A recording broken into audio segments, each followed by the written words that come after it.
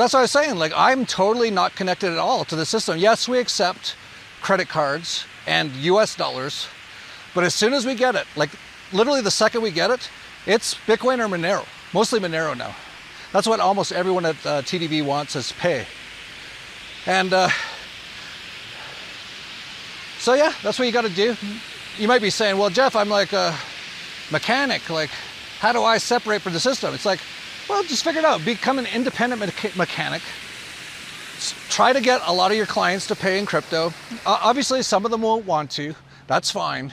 But just as much as possible, get away from all these systems. Don't use PayPal. Try not to use all that stuff. And if you do, just convert it all into crypto and try to use it as much as possible. That's the thing that people still don't really get is like, you got to use this stuff. If people started to, and I'm going to get into that, there's actually some huge positive news in that regard. This whole system comes crashing down very quickly. And John McAfee, who spoke once at an Acapulco, by the way, I had him on Anarchast a few times, great guy. He was murdered by the US government, spoke up about their extortion racket called the IRS. So they killed him in a jail in Spain. They still haven't let his body out, by the way. It's crazy. And like that's how evil this whole system is. But John had it totally right. He had a thing. There's only one goddamn currency that's used. And that's actually true. Monero is really used. Like Bitcoin's kind of used.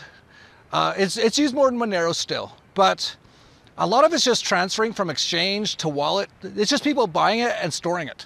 Monero's actually used. It's getting pretty close to being used as much as Bitcoin. It'd be interesting, there'd probably be no way, well there'd be no way with Monero to tell, but to try to get an idea of where Monero compares to Bitcoin in actual transactions, not from an exchange to another exchange, not buying and selling, but actually people using it as currency. I know that it's been gaining on Bitcoin dramatically over the years. It's getting pretty close. With everything's going on with these CBDCs, which I'm going to talk about more in a bit, people are more and more going to start to realize they need to start using Monero. And Monero could and should surpass Bitcoin in market cap at that point.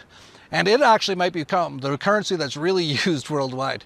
And if that's the case, we will have a world 1,000,000 times better than today in every way. No wars, no poverty, economy be doing really great everywhere.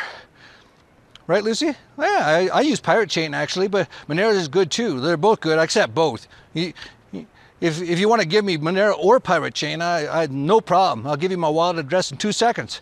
And then 2 seconds later, I'll convert it into tacos. Yeah, you will, Lucy.